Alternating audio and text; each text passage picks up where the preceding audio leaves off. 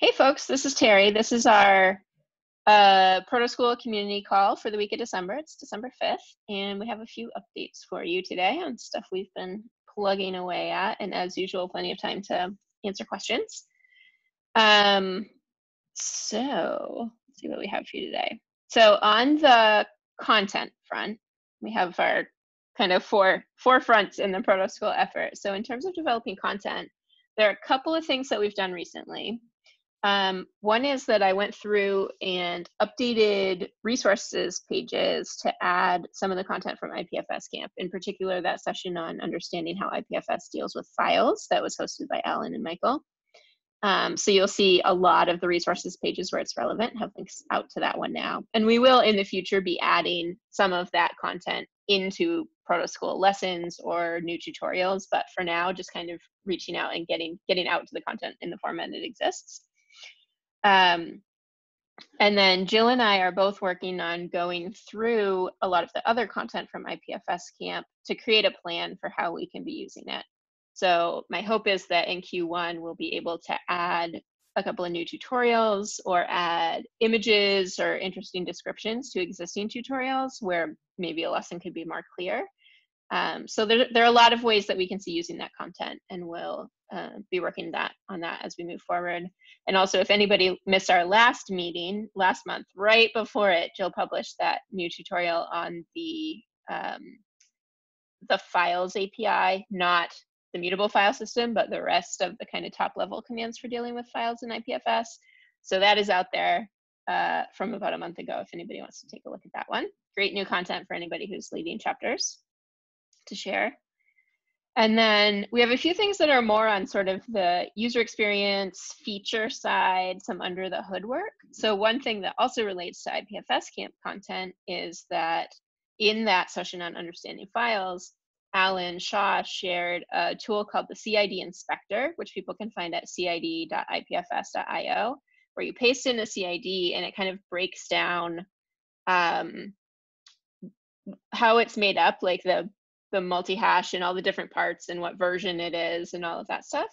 So it's a really cool tool. And the thing that we changed in ProtoSchool, previously, if you did a code exercise and the result was a CID, there was a way to click and see that CID, see those contents in the IPLD Explorer. And now you'll find both a link to the IPLD Explorer and a link to the CID Inspector. So it will take that CID that was the result and open it up there and kind of dig into the anatomy of that CID and what it all means. So that's a cool, just little tweak across the whole site that you'll see now if you go back to any of the existing lessons, and you'll see that moving forward as well. And then Jill has been spending a lot of time under the hood lately fixing validation stuff. So this next one on our list is fixing a timeout issue. So Dan Shields of our Denver chapter caught an issue where things were just completely hanging. And Jill figured out figured out why that was happening, which was that if a CID was not available on IPFS, whether it had never been there or just wasn't being shared by anyone right now. So he used a timeout to make it so that that won't hang and will give a really useful error message. I created a new issue template for reporting validation errors, which goes in with this whole effort of making feedback more useful. And Jill, do you want to talk a little bit about Alex's PR and the work that you've been doing on that one, which is also related to error handling? Sure. So we had another error that has been taking some of our time under the hood. So basically, just trying to find the issue again so I don't say anything incorrect. We had some implementation changes on how the validation is being done and how the creator of the tutorial, if they have to actually do the error handling or not. And so at this stage on the PR that we have, still hasn't been merged, but in the future, the way that the validation will be done is that the creator of the tutorial won't have to specifically handle the errors that could come from the user code. So that's already handled from the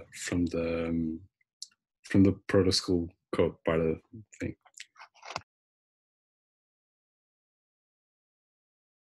I'm on mute. Yeah. So a lot of meta error stuff, errors in how we handle errors that we're dealing with now. And the main goal is to really provide more meaningful feedback to people, prevent them from getting into this kind of hung state in the middle of validating their code. Kind of distinguish between different types of errors as we go. So we have a few like this, the PR that Alex CVs put in, which Jill has been tweaking a bit, is just about ready to go. We're just waiting for one last look from Alex, and then we'll be pushing that, but it won't be noticeable to the user unless they have a good experience with an error that they would have had a bad experience with previously. And then we have a few other tweaks that we'll be doing as we move forward, just to make it a little bit easier to automatically, like if you hit a validation error, it's really helpful for us to know what code you put in that we failed to plan ahead for that case, that you could have made that specific mistake. So making it easier to just pass along the code that someone has filled in their browser and magically pop it into an issue. There are things like that that we have in our issue queue that would be little tweaks that we'd hope to make moving forward. So one of our users who came to offline camp found and fixed a problem that is embarrassing that we missed, which is that there's an entire lesson, the last lesson in MFS was set up wrong in the router. It had a wrong number in it. So the lesson has been skipping from, it's not noticeable if you click, like if you just click next to get places, but it's going through lesson 10 and then skipping to the resources page because it didn't know that lesson 11 existed. And if you went to the URL that should be lesson 11, it wouldn't be there. So we have fixed that. Thank you to John for that fix. And then, do you want to chat a little bit about the audit that you're working on, Jill? I know it's not quite done, but just a quick recap of what you're attempting to do. Yeah, sure.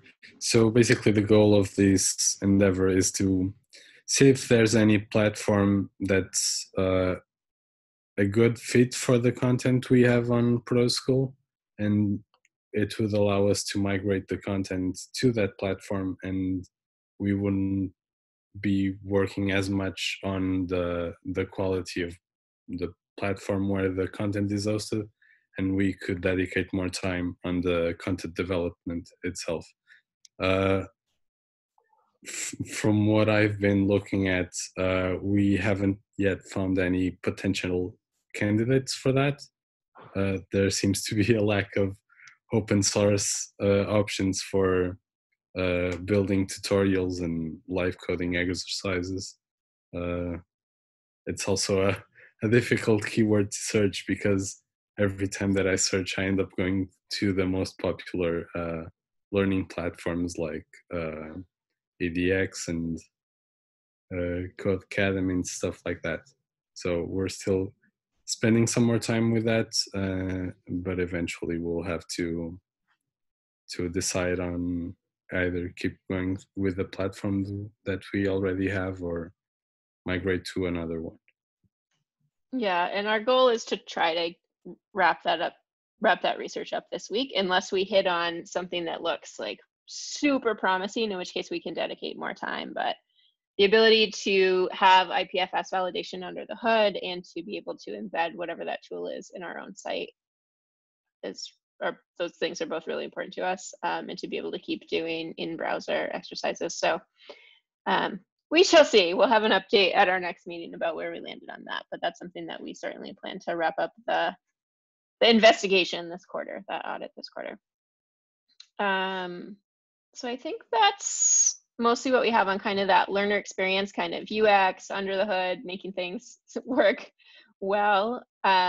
On the community side, there are a couple of updates that are relevant to chapter leaders, which are kind of things in progress. We're continuing to work on them, but there's some great progress already made. So if you go now to our, actually, I will open this up and share it. So this is the resources in the organizing repo and then the resources document. We now have this section on presentation materials and digital assets. So what the goal is here, a lot of the people who are leading ProtoSchool chapters are doing a great job of using our tutorial content live, which is exactly the idea. That's what we want them to be doing, but we recognize that we don't have a ton of content yet, and there's other stuff that they could be teaching about IPFS or libp2p or other related technologies, and some of them would like to present some content in different formats, whether that's someone who's leading a ProtoSchool group or someone who's leading an IPFS meetup or whatever the case may be. So what I've been trying to do is encourage the teams on specific projects like IPFS to make available some materials like introductory slide decks about their projects that people are comfortable having shared and adapted. So for example, if you're on this page on ProtoSchool, you can jump over to, this is the IPFS community website, and there's a section there now on IPFS event materials. So for example, there's a slide deck on how IPFS works with a recording, so you could use that slide deck and adapt it for a talk that you're giving, but have a recording so you could see Stephen Allen, who did the first version of it, present it and kind of get comfortable with the material yourself if you were a chapter leader. And we'll be continuing to update these things. The reason that we're keeping them on each of these sites is to make sure that they're available to people who don't know about ProtoSchool but are excited about the IPFS community, for example. So having kind of a central point of truth for each of these projects and then kind of pointing to them from the ProtoSchool repo. So just trying to get things in different formats. And one second, let me find my way back to my notes somewhere.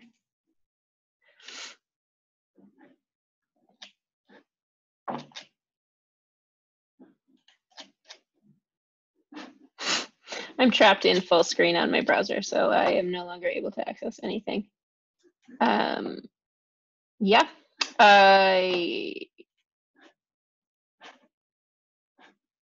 Can you tell me what's next in the call notes, Joe?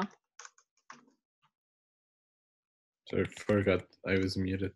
Yeah, after the community growth, we have project management, but we don't have anything. Oh, sorry, there's more stuff in the community growth section. So I think okay, the other thing that I wanted to mention is that we have an outstanding issue. There are other resources that we're hoping to create for chapter leaders or people teaching IPFS or whatever more generally. One of them is that we're trying to create just a template, a ProtoSchool template slide deck that you could use to create slides for your ProtoSchool meetups. We have a version right now, but the color contrast isn't great, so we're doing some work to improve the accessibility of that before we share it, but we hope to have sort of a default generic ProtoSchool slide deck that people can use and adapt available soon.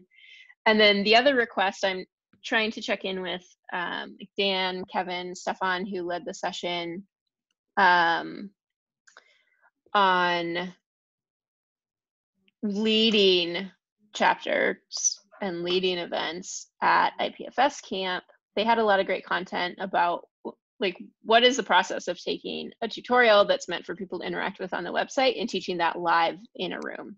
So the goal is to create some written material that would help people through that process that would be relevant both to people who are leading ProtoSchool chapters, but also to someone who wanted to, for example, they were attending an event about DWeb and wanted to just lead a workshop there. They're not running a chapter, but they have this one-time opportunity to teach the content and just some tips that would help them, like, what do I need in the room? How many instructors do I need for the number of attendees? How do I make this work? So getting some written documentation on that. So there are a few issues there. You'll find a link in the meeting notes to that. If anybody wants to volunteer to help out with creating those materials, it would be great. And the hope is that we'll see how the timing plays out, but once we have that kind of package of all of these resources put together, we'll make sure we get some comms out about it, maybe write a blog post about a lot of these resources that are available to people, not just we'll probably post it on the IPFS blog. So not just for people who are doing ProtoSchool, but for people who are interested in sharing, teaching IPFS in general, making them more aware of those resources that exist. We also have a few, we have interest from a few more spots. We have some folks in Korea, and I think it's Lagos is the other one that's in that list, folks who are eager to start sharing ProtoSchool content. So I'm working with them. Yeah. Anything else in there, Jill, that I'm forgetting? No, that's it. Okay. Yeah. What else? What's going on in Tokyo? Anything new and exciting? Oh, yeah.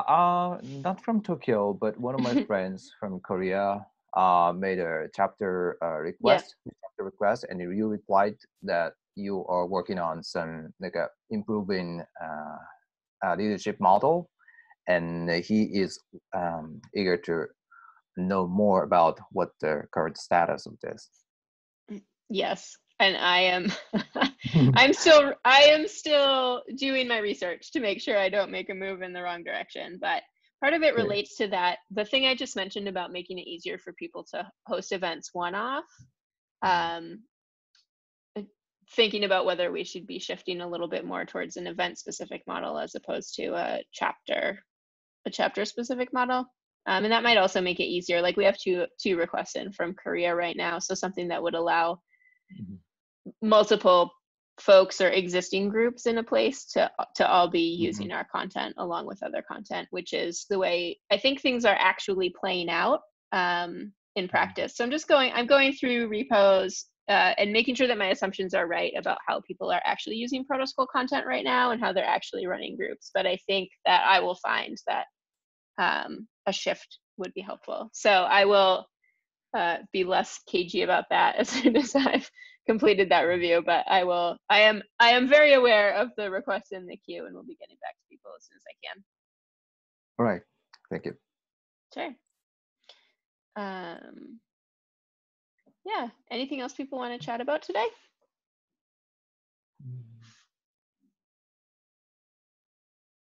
All right. Yeah. Cool. Well, it's good to see everyone, and we will. We'll see everyone, should be the first week in January, I believe, but I'll update the issue for this call with the new date. And I will share the link to the video and our meeting notes so people can review at their leisure if they weren't able to make it today. So I think that's it for us for this week. I hope everybody has a nice holiday season before we see you again. And we'll see you soon. Bye. Thank you. Bye-bye.